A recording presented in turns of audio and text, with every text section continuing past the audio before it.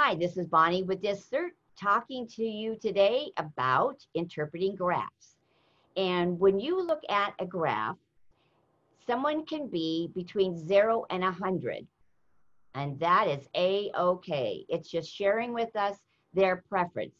It is not better to have their style above the energy line, better than if someone has it below.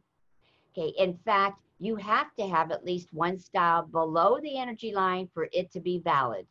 So anywhere between 0 and 100 for the D is giving insight about your preference in terms of solving problems.